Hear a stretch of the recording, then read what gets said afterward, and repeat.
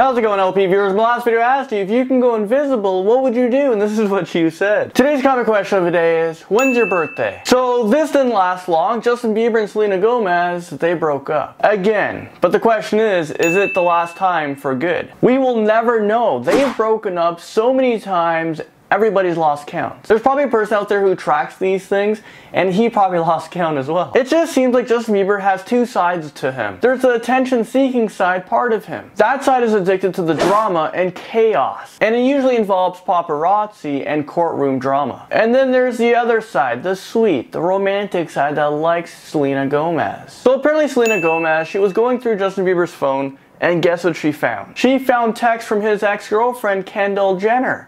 He's still talking to her. And this isn't the first time that she's caught him doing this. This is actually history repeating itself. Back in April of this year, the same thing happened, and she just cut off Kendall Jenner and Justin Bieber from her life. And right now, Selena Gomez has actually unfollowed Justin Bieber on Instagram. So it just comes down to Selena Gomez doesn't trust Justin Bieber anymore. Maybe it's finally time for her to forget about him and move on. Okay, so there's this story about a 6-year-old Kara O'Brien. She fell off a bouncing castle at a family party. She was just left face down laying on the ground. And this is because her mother was way too scared to move her. Because she feared if they move her, something bad or wrong is going to happen. Her mother thought Kara's back was broken. So 911 was called, and it was called many times. A matter of fact, it was 5 times. And this is because it took the ambulance 3 hours to arrive on scene. 3 hours. Kara was screaming in so much pain, and her mother had no idea why it was taking so long. I mean, the hospital was 10 minutes away. And I know a lot of you guys are probably like, well, what the heck? Why didn't the mother just take her to the hospital if it's only 10 minutes away? Well, remember, moving her is a bad idea, and I totally agree with that. So apparently the operator who picked up the 911 phone call, she said it took so long because there's other priorities out there, like people having heart attacks. So I guess a little girl with a broken back isn't priority. So the mother was frustrated, and she was saying she doesn't blame the paramedics, because when they arrived on scene,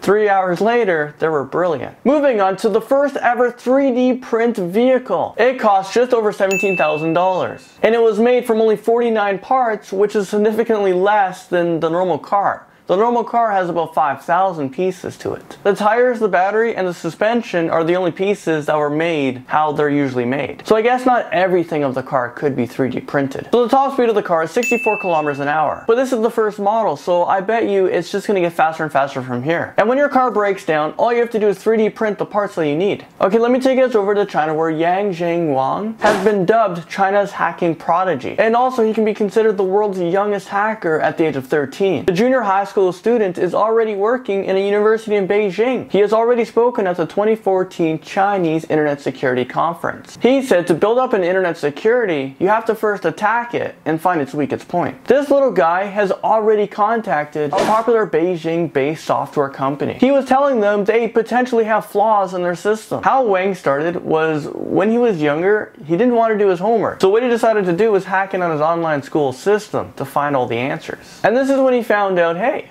I'm actually pretty good at this. It's a little scary knowing that a 13-year-old kid can hack anything. Anyways, LP viewers, it's all the news stories out for you guys today. Thank you so much for watching. It means the world to me, and I'll see you tomorrow.